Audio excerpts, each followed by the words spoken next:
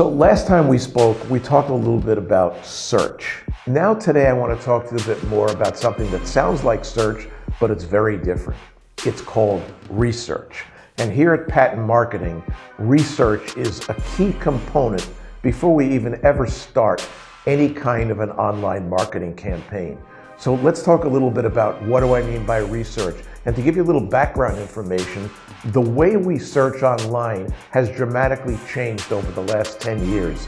So now I'm talking to you again as a business owner and as a professional. If you are contemplating doing any kind of online marketing, you want to be 100% sure that the people who are looking for you are using the right terms, because if they're not, you're not going to be found. So at the end of the day, what do?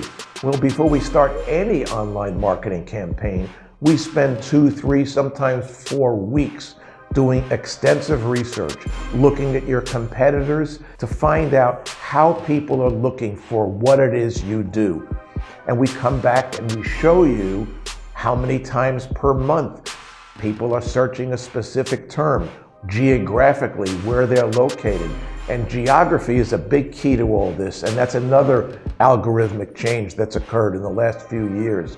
So part of that research is geographically to find out not only how people are searching for you, but where those searches are coming from.